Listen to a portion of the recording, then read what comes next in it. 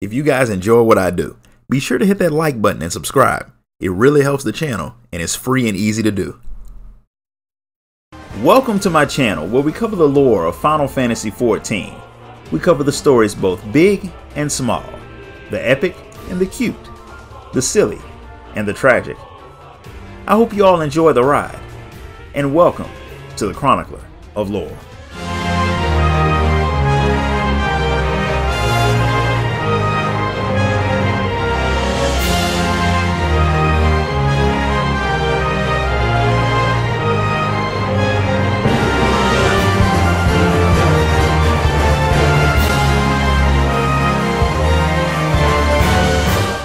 Since Soroban is out of control and there's no telling how long he'll stay that way, Genbu decides to join in on the fighting to help calm him down.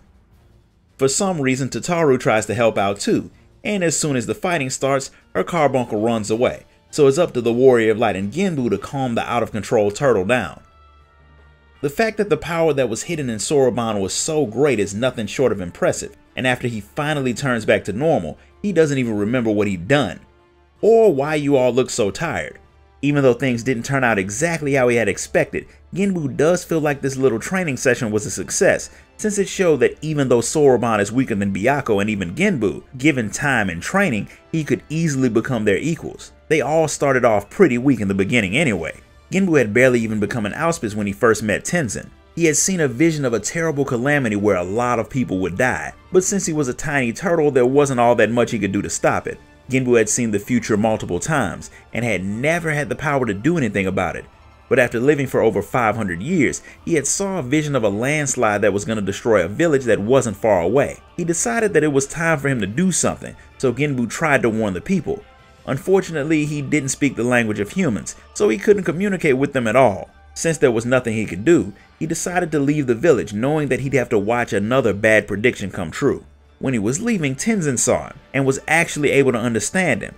He was traveling with Byakko and the two of them started fighting in the middle of the village to make the people run off. The village got destroyed not long after that, but the people survived. It was the first time Genbu had managed to save anyone with his visions. After that, he joined Tenzin and Byakko, and they traveled around the world helping people. Thinking back on all of the dangers they had faced together makes Genbu really wish that Tenzin was there. But the Warrior of Light isn't a pushover, so having him there does make things a little better.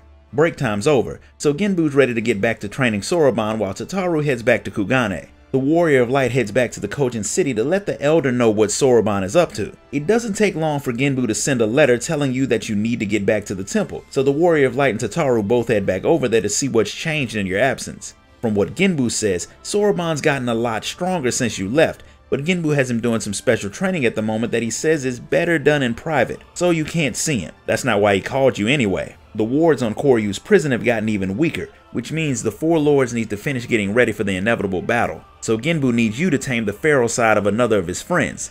The one he's talking about is Suzaku, the Firebird. She shows up at the temple for the first time in a few hundred years, and she's not all that happy that Genbu called her there. She didn't know that Koryu was on the verge of breaking free, but now that she does, she assumes that means that the Warrior of Light is supposed to tame her feral side. Genbu tells her that you're the heir of Tenzin's legacy, and she gets offended by the fact that he compares someone like you to Tenzin. She's extremely fond of their fallen comrade, and since you are bold enough to say that you're his equal, she plans on killing you very painfully when you fail to measure up. Even Tataru notices that Suzaku seems a lot more angry than Byakko had. But Genbu says it's because her Automatama feeds off of her grief over the loss of Tenzin, and that makes her more angry, but it's her story to tell.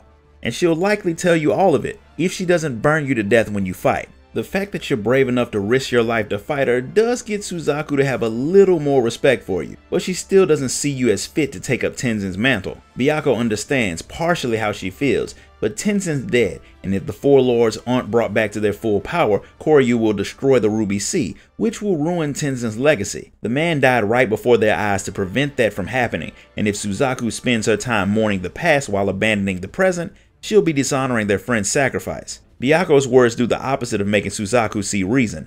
She thinks that the Warrior of Light has started corrupting the others just because he has the same sin as Tenzin. She's very nearly been fully overtaken by her Automatama, so there's not all that much time left before she'll reach the point of no return. So the Warrior of Light heads off to battle what may be the most powerful of the four lords. Suzaku takes on her true form and really tries to kill you. Not like the others hadn't tried hard before, but it's always something about the fire-wielding enemies that really makes it seem like they want you dead. But the Warrior of Light beats her, getting her darker side under control, and after that she's much calmer than she had been. She apologizes for how disrespectful she was, and she thanks you for saving her from a fate far worse than death, as well as for freeing her mind so she could mourn Tenzin in the proper way. She clearly loved the man way more than a friend, and since she does have a human form, we'll just leave their relationship status up to the interpretation of the Twitter folks, who tend to create some somewhat disturbing art. Now that her mind's clear, Suzaku tells the Warrior of Light her story. She was born a very long time ago, and because of how she looked, people mistook her for the legendary bird Phoenix. And since the Phoenix was said to be able to make people immortal, she was hunted constantly. The only person who didn't treat her like a tool was Tenzin. She had joined him, Genbu, Byakko, and Seiryu, and the four lords and the samurai traveled around the realm together. People were afraid of them, but Tenzin still wanted to help people. Eventually, they started to praise them all for their good works. They dealt with any problems that came up, whether they were demons to kill or possessed people to free. There was no job that they wouldn't take, and eventually a king called on them for their help. That was what led them to their fight with the insane Auspice Koryu. While their group had taken down quite a few threats, they were still young as auspices go, and they were no match for Koryu. But Tenzin used all of his power to strike out at Koryu and seal him away, but that caused him to take a fatal blow. If Suzaku had actually been the legendary Firebird, she could have saved Tenzin, but at the time she didn't have the powers. She got them later, which was basically a slap in the face. But since she can't use those powers to save Tenzin, she can at least use them to save the people he died to protect. She's made a decision, so the two of you go back to let the others know that this mission was a success. The fact that you aren't dead lets everyone know that things must have turned out okay, and Suzaku's relaxed demeanor makes her much better to be around. Since that part's done, Genbu finally remembers that he needs to check on Soroban since he left him training alone. So he calls him and Soroban comes flying in. Once again he's changed. This time he's turned into a giant tortoise. He probably just said a word wrong in the ritual Genbu had him doing and accidentally gave his body to a turtle god. He doesn't want to stay like that, but Genbu doesn't know how long he'll actually be like that. If he's lucky, he'll turn back by the time you tame Seiryu's dark side. But that will take a while since the Warrior of Light needs some rest. Since Soroban can't leave, he wants you to stop by his home and let the Elder know what's happened to him now. The Warrior of Light agrees and he heads off to relay the message and get a bit of sleep before he goes after the last of the four lords. And that's where we're going to stop for today.